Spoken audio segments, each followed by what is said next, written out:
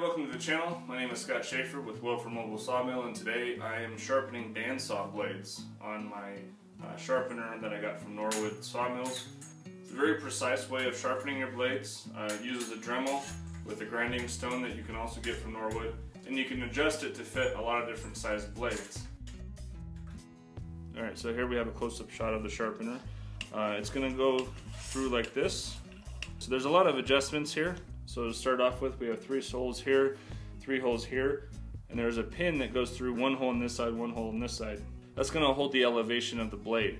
All right, the second adjustment is these screws here, and these screws just kind of push the blade back against the backrest, or the backstop. And then same with these wheels here, is they also keep the blade from moving back and forth this way. Another adjustment we have is this top knob up here, and this adjusts the height. So down below I have an arrow that's going to the left that says raise, because if we turn it to the left or counterclockwise, it'll raise the grinding stone. You can see it going up, and this lowers it, so it's going back down. Now behind the blade we have this knob right here. If you turn it clockwise, it gets closer, meaning the grinding stone is going to get closer to the front of the tooth.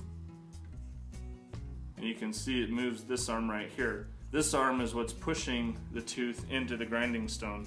So those are the adjustments. So now we're going to actually do some sharpening. Now I want to start out by sharpening just the front of the tooth. So I need to adjust the height of the grinding stone. We want to hit about 1/8 of an inch or so of the top of the tooth. Alright, so now you can see it's just barely hitting the front of the tooth. Okay, that looks pretty good. So now that it's on there, I'm going to back it off just a little bit so it doesn't actually touch the tooth. And I'm going to turn on the Dremel.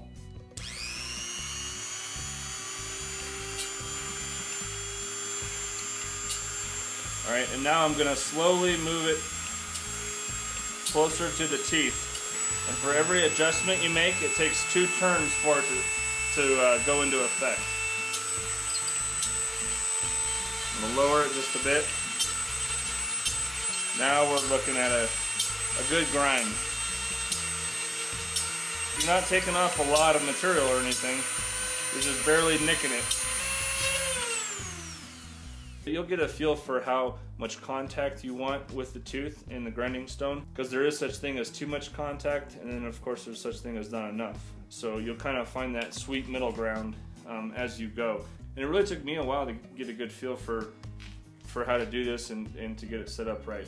But what we want to do now that we're started is at our starting point, we just want to draw a line with our marker here so we know when this line comes back around, that's where we started. So we're going to go around once, hitting the front of the teeth.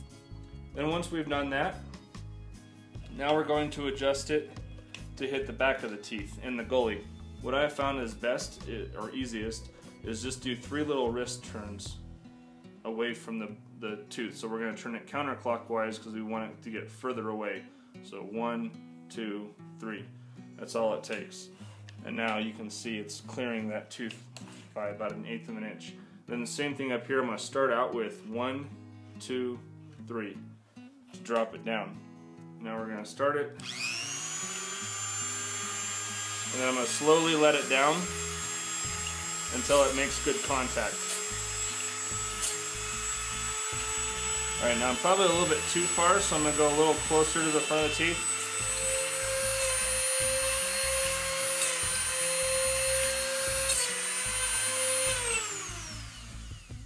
So the idea here is that we want to get the entire gully. So you want it to strike right about here, and you want it to grind all the way up the back of the tooth and off the tip of the tooth.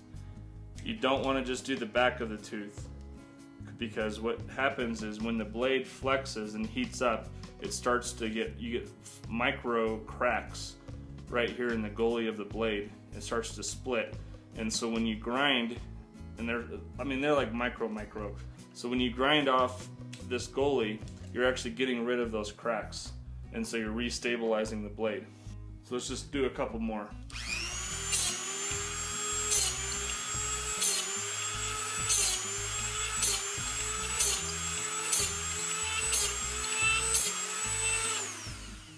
You'll kind of get a feel for how it's supposed to feel after you sharpen it. and you'll be able to tell if you did a bad job at sharpening it versus if you did a good job, and there's a very slight difference. All right, so sometimes when you hit nails with your blade, it'll break a tooth off, or it'll just dull it really bad, or you'll get like metal shavings that are actually stuck on the front of the tooth, and you can still use the blade. The grinder will get rid of those metal filings.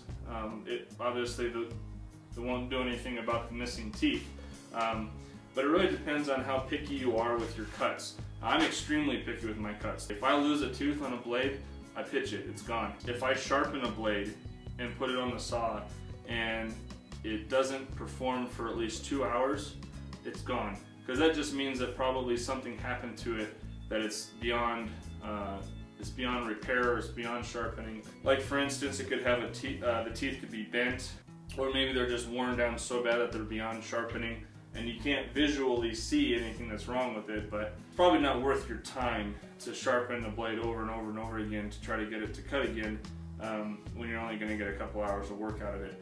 But really it depends on what you're using your sawmill for, the frequency that you're using your sawmill. Another option that you can do is get cobalt steel blades. It's a cobalt mix. The cobalt blades can cut through nails without losing any teeth, and so at least you can get through the nail and finish your cut. Whereas this blade, if it hits a nail, it might actually just stop right then and there. Again, it depends on what you're doing with your saw and what kind of wood and where your wood came from.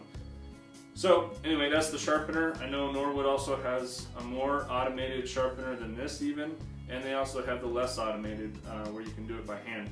But I recommend, this is like, I believe this is the absolute minimum. Even if you don't have a Norwood sawmill, this sharpener will work on a lot of different size blades. So definitely a good investment. Alright guys, thanks so much for watching. Please subscribe to the channel, and I'll see you in the next video.